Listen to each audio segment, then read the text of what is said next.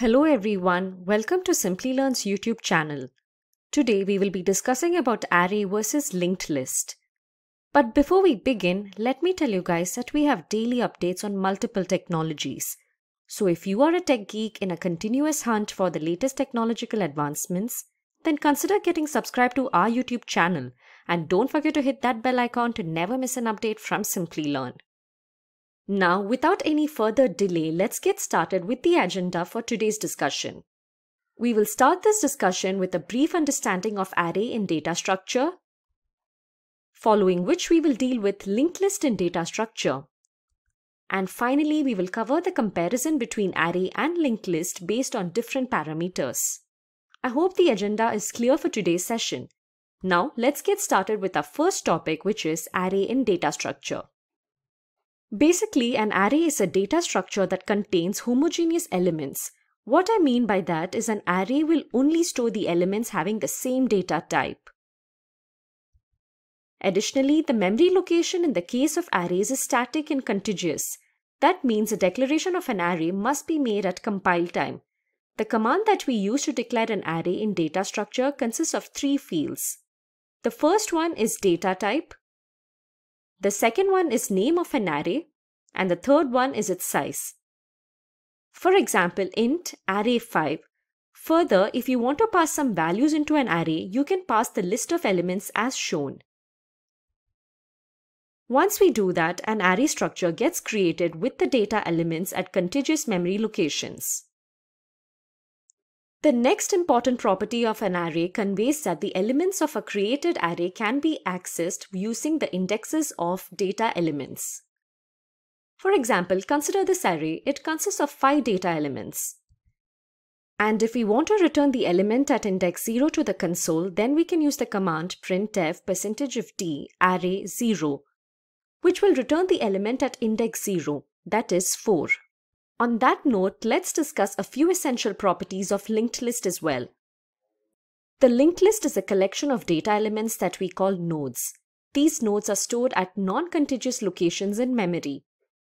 Additionally, each node contains two fields, one to store data and another to store the address to the next node or the reference node to the next node. Let's assume that nodes in this figure are at addresses 200, 400, 500 respectively. I have filled these addresses in address fields as well. The identity of the linked list that we always keep with us is the address of the head node. We often name a pointer or reference variable at which we store this address as head. And as the definition of a linked list says, the linked list is a dynamic data structure whose size can be changed at runtime. That means we can either decrease or increase the size of the linked list at any instance in our program. For increasing the size of linked list, we use the malloc function in C programming language. Malloc is a library function that allocates a block of memory on the heap. The program accesses this block of memory via a pointer that malloc returns. Further, when the memory is no longer needed, the pointer gets passed to the free function in C in order to deallocate the memory provided by the malloc function. The function free must be called explicitly in order to do that. If you want to understand the implementation of a linked list or any of its functionalities, we suggest you go through our video on the linked list in data structure. It might help you grab a better understanding of linked list. In this video, we are going to stick to the comparison between these two data structures and analyze which one is most favorable in different conditions. Having said that, let's get started with the comparison between array and linked list. The first parameter that we want to talk about is the cost of accessing an element. Irrespective of the size of an array, it takes constant time to access an element in the array. And this is because an array is stored as one contiguous block of memory. So if we know the starting address or the base address of this block of memory, we can traverse the whole array to access the element that we want. So let us say what we have here is an integer array and the base addresses for this is 200. That means the first byte in this block is at address 200. Further, if we want to calculate the address of an element at index I, then it will be equal to 200 plus I into the size of an integer in bytes. And as we know, the size of an integer is typically 4 bytes. Hence, it will be 200 plus 4 into I, which means knowing the addresses of an element in an array is the only calculation part our compiler will need to perform. That is why accessing elements in an array costs us constant time. This constant time is also represented as big O of 1 in terms of average case complexity notation. And in the case of linked list, we have multiple blocks of memory at different addresses, out of which our compiler just remembers the head node using the pointer variable.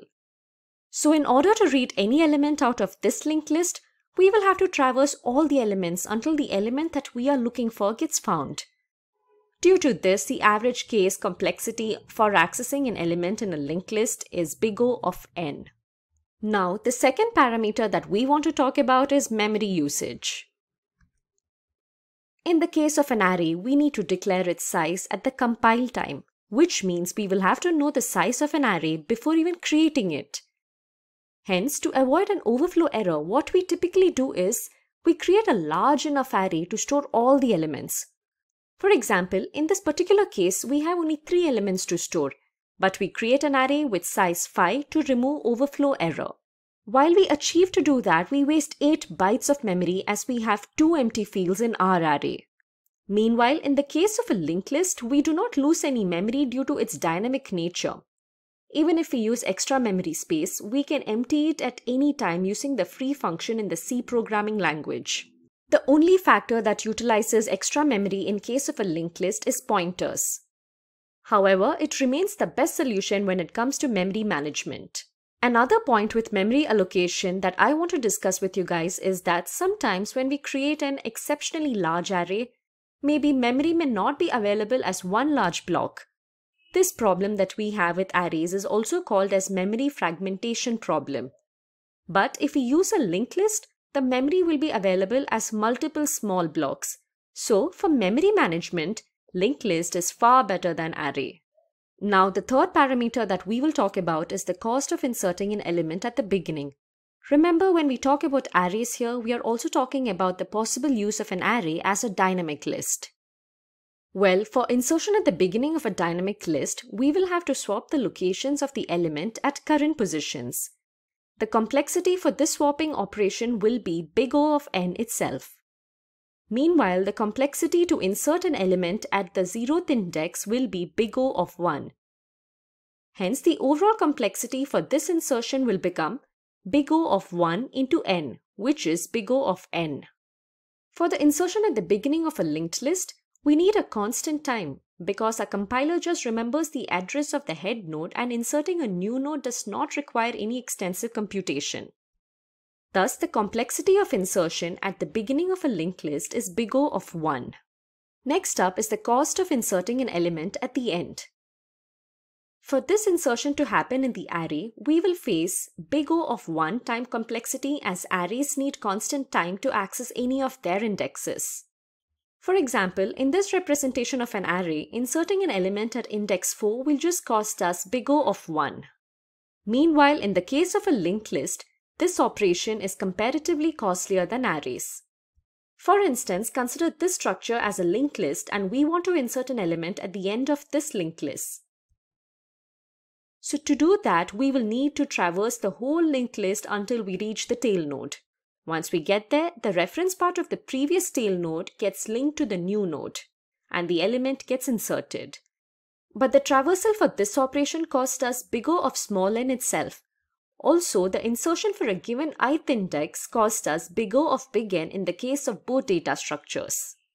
The next parameter that we will talk about is a deletion in the case of dynamic array and linked list. The complexity for deletion at front and the ith index cost us big O of small n, whereas the complexity for deletion at the end of the dynamic array remains mysterious. By that, what I mean is the complexity for insertion in a dynamic list is dependent on the programming paradigm. For example, it is big O of 1 for Java and big O of n for C and C++. Whereas there is no such confusion for linked lists, even though it is also a dynamic data structure. the time complexity of deletion at the start of a linked list is big O of 1, whereas it is big O of small n in the other two instances. Now, let's also discuss deletion in a static array. For static arrays, the deletion at the end cost us big O of 1, and in contrast to that, the other two scenarios cost us big O of n due to the swapping activity that we have discussed earlier. The last parameter that we are going to talk about is the ease of implementation. An array is comparatively easier to implement than the linked list as it only requires a few lines of code. But arrays take more time to execute operations such as insertion and deletion, whereas linked lists are quicker to perform these operations like insertion and deletion. The only difficulty we have in the case of linked list is that its execution is dependent on the programming environment. In the case of C and C++, linked lists are more prone to errors like segmentation fault and memory leaks. That is why working with linked lists necessitates caution, whereas arrays are more user-friendly and errorless for their coding implementations. Having said that, let's have a look at which data structure to use in different conditions. As we have seen earlier, insertion and deletion in linked lists can be achieved in constant time. Thus, when you require your application to handle data insertion and removal at a rapid speed, a linked list is the way to go. Whereas if you want to traverse your list faster, arrays are preferred over linked lists. Next up is size declaration. When you are clear about the number of items in your list, an array is the suitable data structure for you. Otherwise, if you aren't familiar with the number of items in your list, linked list will be the better option for you, as with arrays you may need to redeclare and copy memory if the array grows too big. Next is accessing an element. If you want to access any element by its index in your program, then array will be the ideal option for you. Because in the case of a linked list, you will need to traverse the whole list from its head node for each insertion, which is not a good practice due to higher complexity. Insertion is the last scenario on our list. If you want to insert elements at the end of a list, an array is the ideal option because it takes constant time. And if you wish to insert elements in the middle of the list, linked list will be the best alternative. So this is all about array versus linked list. I hope this video was informative and interesting. If you have any queries regarding this topic, do let us know in the comment section below, and we will get back to you. Thank you so much for being here, and do watch out for more videos from us. Until then, keep learning and stay tuned to Simplilearn. Hi there, if you like this video, subscribe to the Simplilearn YouTube channel and click here to watch similar videos. To nerd up and get certified, click here.